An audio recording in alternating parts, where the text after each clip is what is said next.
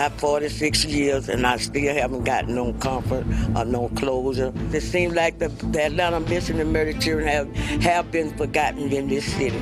Forgotten no more. The Atlanta child murders case goes back under the microscope after more than 40 years. 1979 to 1981, there were 25 children, young black males, that were murdered.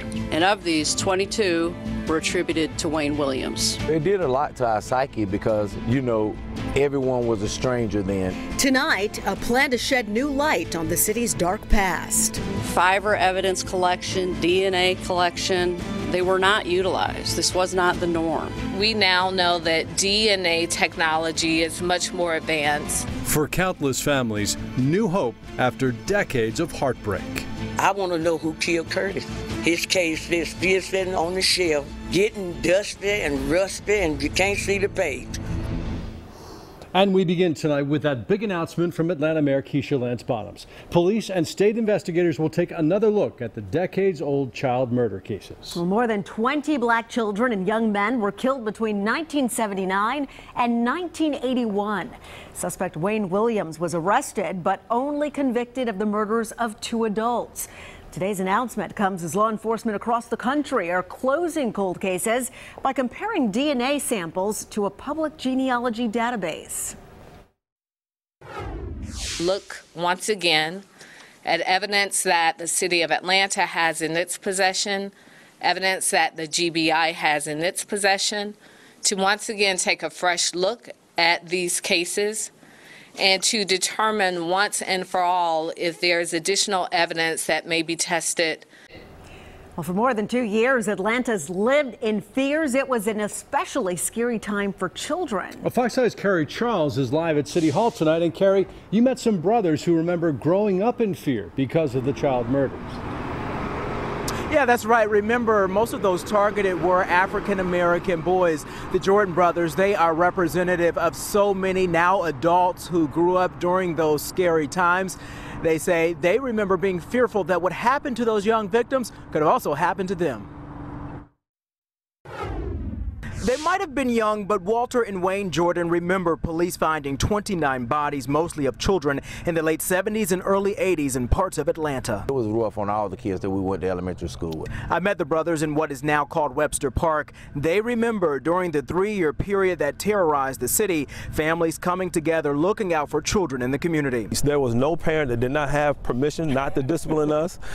There was no parent that did not have permission to give us guidance. The park just blocks from their childhood home in Southwest Atlanta and not far from where some of the victims were last seen. Could not go to our best friend Tony's house if it wasn't discussed the night before between our parents. So now, instead of going home, Mr. Ashley, Tony's father, would pick us up from school, and we didn't take the cab.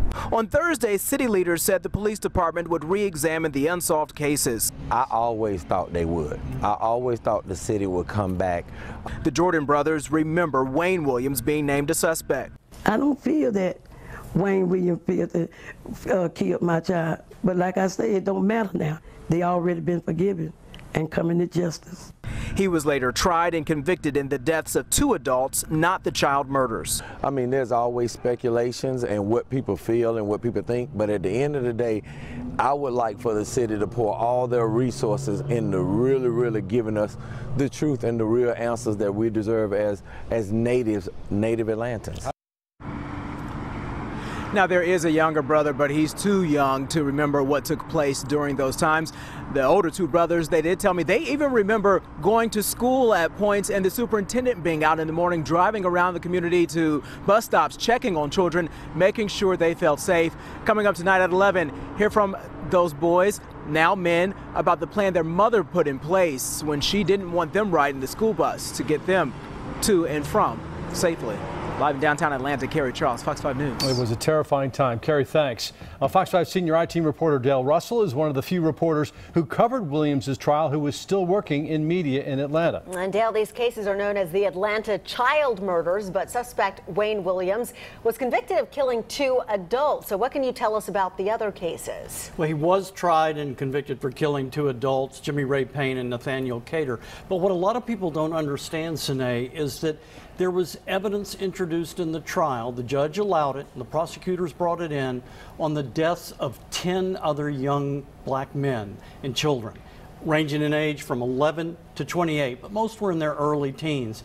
And the evidence was fiber evidence, dog hairs. There were eyewitnesses who saw some of the kids with Wayne Williams before they were killed. There was even blood evidence matching a couple of the victims. So even though it was 2 adults that he was tried for those of us who were watching the trial unfold, you got the sense of the Atlanta child murder trial because those 10 other cases, not all of them, but 10 other cases were introduced. Now, you can understand why some family members are frustrated and want closure when their particular cases were not adjudicated. But back in 2007, there were DNA tests done, and DA Paul Howard said Wayne Williams did it. What's going to happen differently, do you think? That was his exact quote, Russ, is that Paul Howard said, the mystery is over. Wayne Williams is the Atlanta child killer, because court-ordered tests of the dog hairs found on 5 different victims, 5 different locations, all were matched. That's a layman's terms, matched to a dog similar to Wayne Williams' dog, or Wayne Williams' dog Sheba. That was 5 different cases, and Paul Howard was convinced and said this should have brought closure to the families in 2007. And you may remember, Ross, a couple of years before that, DeKalb County reopened 5 of their cases. They're still open. They spent thousands of dollars a year investigating. I looked at their investigation after they were finished. They found nothing. They had 1 suspect who had been eliminated 25 years earlier. So we've seen cases reopen. We've seen DNA testing done in the last 12 years. So it's going to be interesting to see what's left.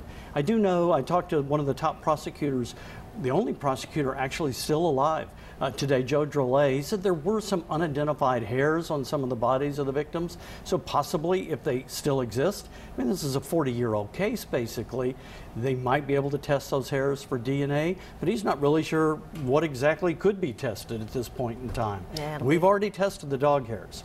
It'll be interesting to see what evidence is still around. Dale, thank you so much. Thanks, Dale. Well, the Atlanta child murders investigation will be the first case to be reviewed under the district attorney's new conviction integrity unit. DA Paul Howard made the announcement at the mayor's news conference today. He also explained how the new program will help crime victims and the wrongly accused.